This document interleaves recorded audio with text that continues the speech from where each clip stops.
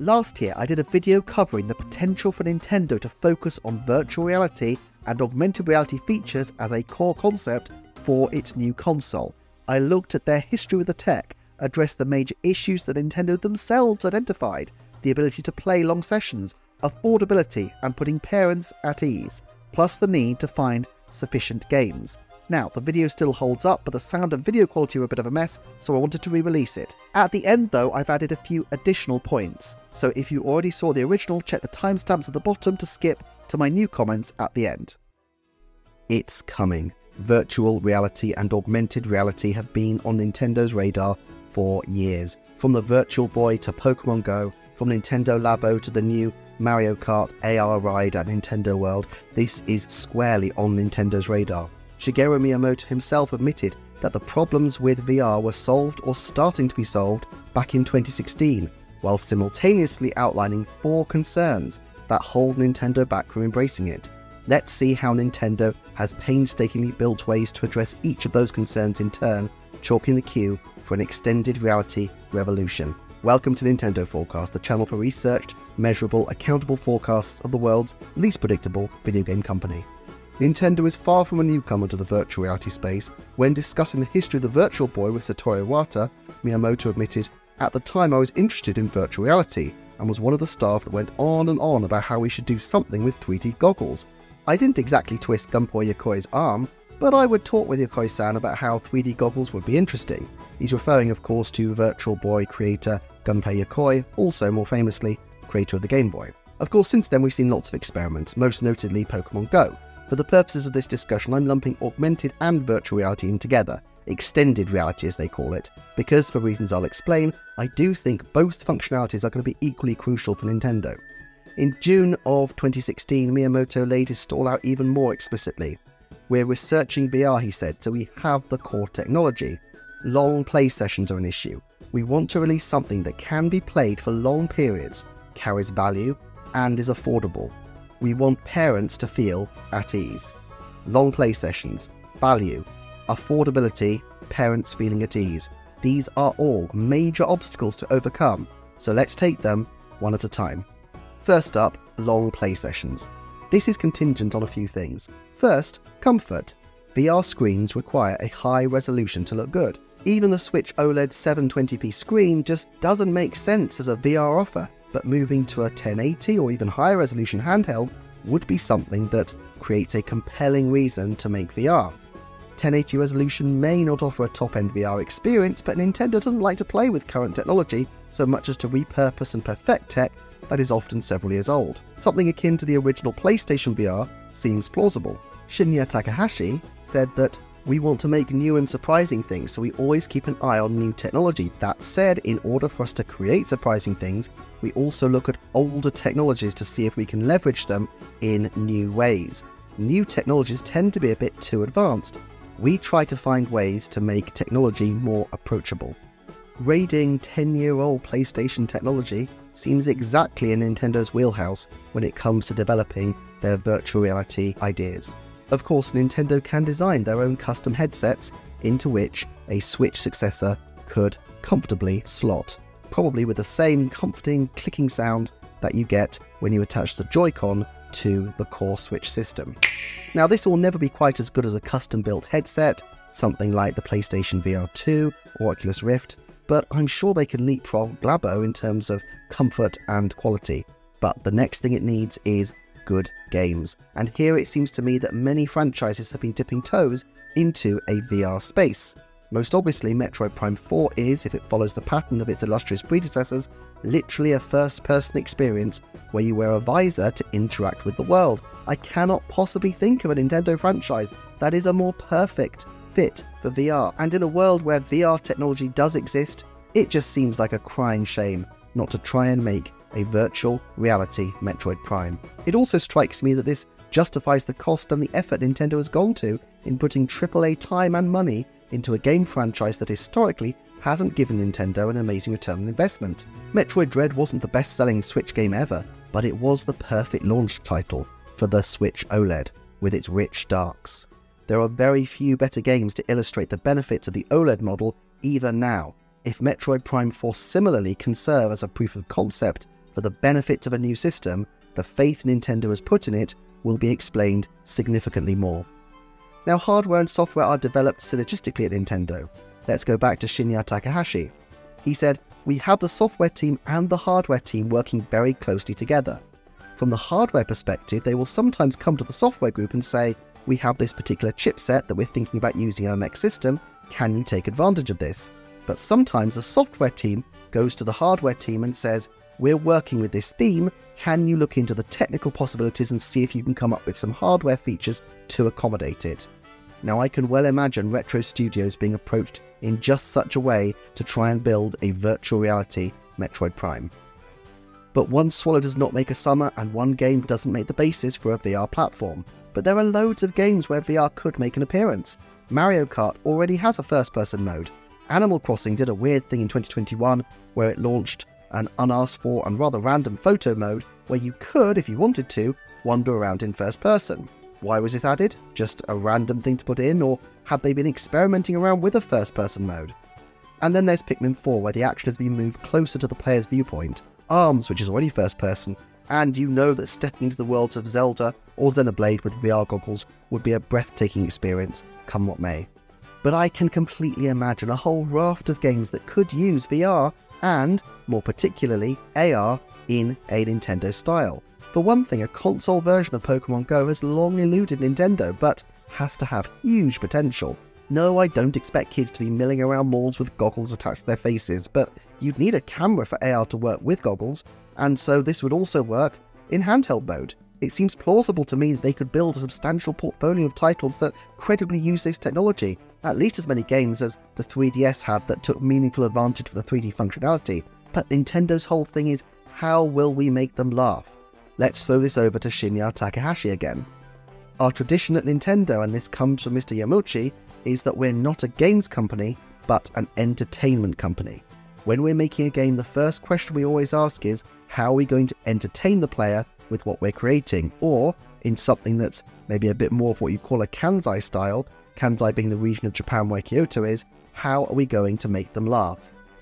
If it's just serious titles like Metroid and Zelda, that's not going to appeal to Nintendo executives looking to make the players laugh.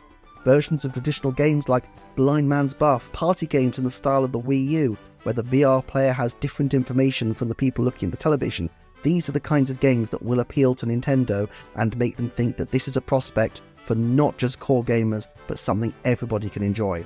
Remember how 1-2-Switch started out as a challenge to create a game where the players don't look at the screen? Well, what if the person wearing the headset has to describe to the other people in the room how to find and catch monsters that are invading the space? As people go around clubbing invisible monsters with the help of their VR-wearing buddy, they can earn points on the screen. And of course, Nintendo franchises like Nintendogs are absolutely ideal for virtual or augmented reality. We already saw patents suggesting some kind of AR Nintendogs as being considered. Surely the chance to interact with your virtual puppy in your real environment is a huge aspirational goal, and a huge boon for parents who don't want tears before bedtime from denying their children a puppy, but nor do they want to keep a pet in their small Tokyo flat.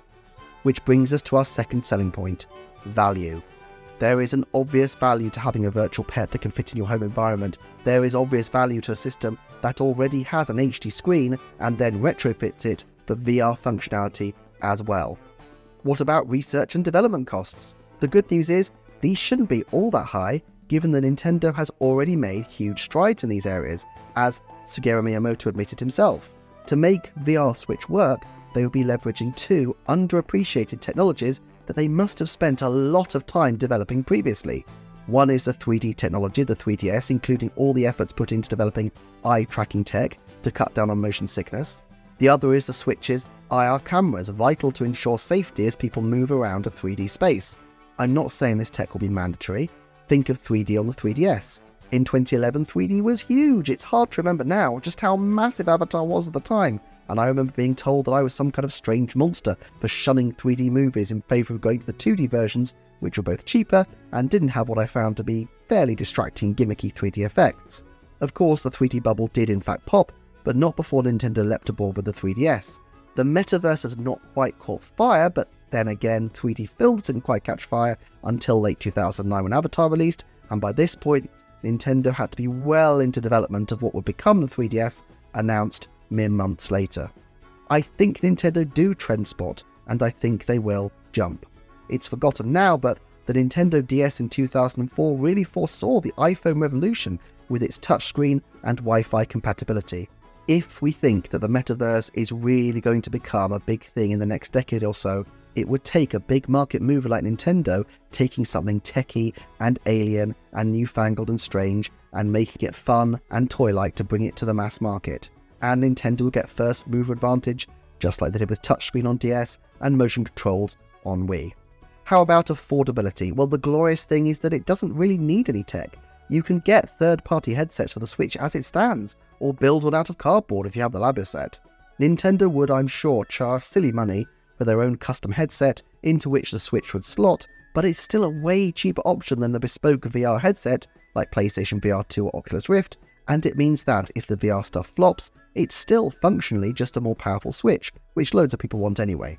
Even if they went full pelt into making a full VR visor, if the original PlayStation VR went for around $300, there's no way, years on, Nintendo couldn't match that and make great margins on a product which uses technology several years old. Virtual reality and augmented reality, extended reality or XR if you will, are not new technologies anymore, but they are primed to be made more approachable with a sprinkling of Nintendo Stardust. So, a VR system has good games, offers real value, and is affordable. Now they just need to square it with parents. Nintendo is a family company, and they want parents to feel at ease. Nevertheless, I think there are lots of things that Nintendo can do to assuage parental concerns. They already have the Nintendo Parental app, and they could integrate even more into this to allow stricter curbs on children's time. Not being able to see what your child is playing is a difficulty. After all, many parents are concerned about what their children are doing on the online world, even when it's not strapped into their heads. But Nintendo has been patenting technologies that allow different systems to integrate with mobile phone devices. What if you could stream what your child is playing to your phone if you're concerned that he or she is being lost in their virtual world? The IR cameras allow for safety, and the use of family-themed games like Nintendogs and Animal Crossing is bound to make people feel happier. So, I hope I've made a case for why VR and AR make sense, but this channel always tries to ground crazy speculation in actual forecasts of likelihood. To guide our considerations, let's hear from Nintendo's current president, Shuntaro Furukawa, in a quote from his investors meeting of February 2022. He said, "The metaverse has captured the attention of many companies around the world, and it has great potential. When the concept of the metaverse is introduced in the media, games like Animal Crossing New Horizons are sometimes brought up as examples. In that sense, the metaverse is of interest to us. But at this point in time, there is no easy way to define specifically what kind of surprises and enjoyments the metaverse can deliver to our customers. As a company that provides entertainment, our main emphasis is on ways to develop fresh surprises and fun to our consumers. We might consider something if we can find a way to convey a Nintendo approach to the metaverse that many people can readily understand, but we do not think that is the situation at the present time." Which sounds a bit like a hard no, but then again, this was a company that swore blind there was no new system and then launched a 3DS successor days later. No way would they tip their hand to the competition that in 2 years they plan to launch a metaverse-enabled system, even if one were planned. Let's break this down. Will the next Nintendo system support games that run some kind of VR mode within, let's say, the first 3 years on the market? Given that we already have this for Switch with Nintendo Labo VR, I think this is a slam dunk, and I'm putting it at my highest grade, very high, or 90% likely. They've tried it once, and you can absolutely guarantee they're going to want to experiment again, because that's what Nintendo like to do. They like to experiment and see what new technology can achieve. But will the next system promote from launch VR, AR, or XR as a core feature of the next machine, such as by packaging a headset, or even selling one separately as they did with the Pro Controller?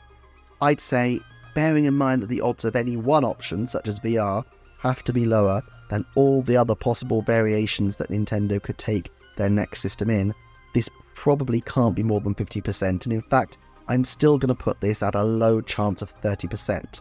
If anything holds me back from being more confident, is that I'm worried that I've focused so much on delving into the reasons why VR and AR make so much sense to me, as a next step for the next Nintendo system that I'm risking losing the woods for the trees. So that's the end of my original video from 2023, and what follows are a few additional thoughts. Firstly, Japanese people in particular appear to be disposed to motion sickness, and VR games can often create a sense of motion sickness. Working around these sort of problems is not unprecedented for Nintendo. They had to stare down the same concerns with stereoscopic 3D on the Nintendo 3DS. Nevertheless, I think they would sound a note of caution. Additionally, while I spend a lot of time on general safety issues around VR, there is also a body of research which suggests that virtual reality, and particularly ill-fitting VR, can be bad for children. This potentially could create a negative stigma that Nintendo would be very cautious about. The fact that they had to launch the 3DS with a warning that children under 7 should not be playing with stereoscopic 3D did not exactly go well for them. If they have to yet again slap massive great big warnings on the new system, it might not create a very joyous note for families on Christmas morning, although of course warning notices around epilepsy have been carried with consoles and games for decades. This is something they could account for in their choice of games. Metroid Prime 4 would evidently suit longer play sessions, but if they had games with VR or AR modes used for short stints, for a party game on Mario Party, or as one mode only in a 3D Mario game, it could be possible for this to be an additional way to play, but not something that encourages long VR sessions. I certainly feel that Nintendo have more interest and more to gain from augmented reality than virtual reality in the short term. However, it seems to me that if they develop for one, they could easily develop for both at the same time. The former is a far more social experience which fits their general approach. Shigeru Miyamoto commented to USA Today in a 2017 interview, "We want families to play together, and virtual reality, which requires players to be closed off from the real world, doesn't really fit well there. We also like people playing for a long time, and it's hard to do that in VR." However, Pokemon Go and Mario Kart Live Home Circuit have proved excellent proofs of concept for the benefit of augmented reality. Now, Miyamoto-san's comment don't mean that they will ignore VR. They went there with Labo only a couple of years after his statements, and if the form factor of the next Switch can easily be adapted utilising a headset to play VR games, then they may feel that they should just lean into it. Might as well be hung for a sheep as a lamb. Of course, the other major changes in the VR space are in the release of the Apple Vision Pro, and the pause of production on the PlayStation VR 2. In the case of Apple's new system, it is clearly experimental, but appears to be doing reasonably in line with expectations at the moment. Apple being in this space is both a vote of confidence for VR, but also a guarantee that technological innovation will continue to follow, and so getting a foothold in it now may benefit Nintendo if the tech pioneered at the moment could be leveraged by them in years to come. As for Sony's offering, while I can't say I've played it, my impression is that the key flaw isn't the concept itself, but the lack of games. This is something that Nintendo probably doesn't need to worry about, as its deep bench of franchises allow it the option to explore VR in many different ways. Heck, maybe they'll even do that long-awaited remake of Virtual Boy Wario Land. Now, Nintendo is developing these consoles on long time frames. The vagaries of what Apple and Sony get up to may be of interest to people speculating, but won't be able to significantly impact the development of a console within a year or two of its launch. Another possibility that I didn't consider in my original video was the scope for this to be a separate add-on or attachment. My initial feeling was that they would want to utilise the core form factor of the new console and avoid complexity, but if they were to have a method for adding a second screen, potentially a second screen with stereoscopic 3D, it could have multiple utilities besides extended reality.